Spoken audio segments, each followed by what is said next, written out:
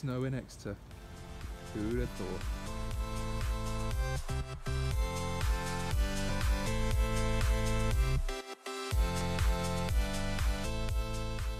Hello everyone and welcome back to the channel. Today we'll be going through the 3D printed components from the last video and also going into a little more detail about the robot that you saw in the first video. Also, we'll just be doing a few miscellaneous activities such as painting and things like that. But again, I'll try to keep you guys as updated as possible. Right, so from the 3D printing and laser cutting that was done yesterday, so this new base plate, that is what was laser cut yesterday.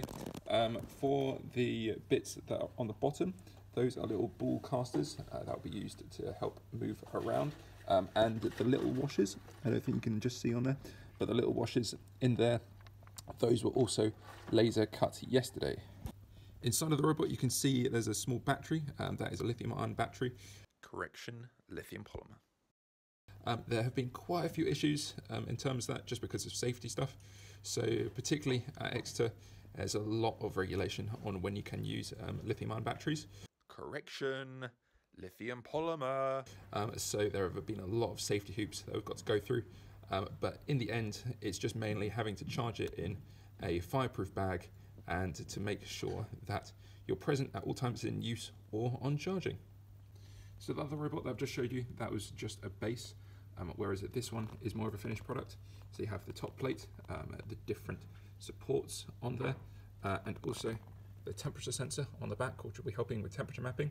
So that will be linking in with the coordinate system and then sending all of the data to MATLAB for processing, and then solar panel on top to charge the lithium polymer battery. Finally! Which is stored underneath there again. These are the little LiDAR brackets that were being 3D printed yesterday.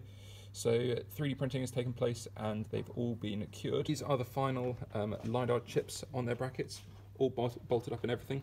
So the next stage for this is to implement it on the robot and to be positioned under the main top plate.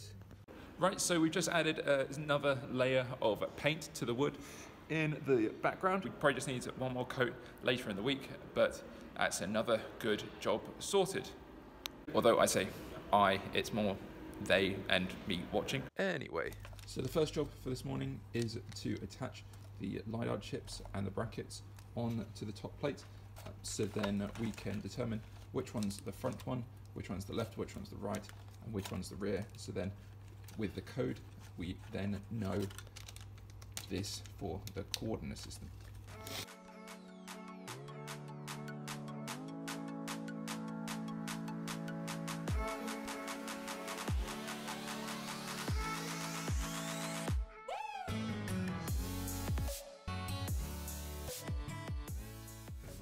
So we finally got one LiDAR chip working. We've had to take the whole robot apart just to try to get it working, but finally one single one is working on the main circuit. So now the next task is to integrate that in with the 3 other sensors. A few hours later. Right, so finally got all 4 LiDAR sensors working on the main assembly. As you can see, we're getting 4 LiDAR readings, so that's good that we're now getting it all integrated into one system. Next, the job is to then integrate the motor driver in again to get all of the functions working at the same time. So from showing you the coordinate system last time, it's now time to implement that in code. I've learnt my lesson from last time, no detailed maths. I apologise for putting you through that. Coding can be very, very, very frustrating at times. Why won't you just work? Sometimes just missing off a colon can cause everything to go wrong. But I'll crack on with this and I'll see you guys on the other side.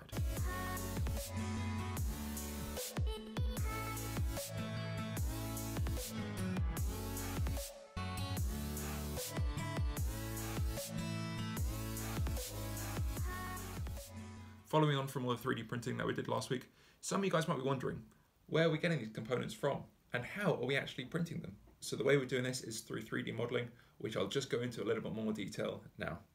So this is the program we use for all our 3D CAD modeling. where CAD stands for Computer Aided Design. This program in particular is called SolidWorks. This is what the University of Exeter uses.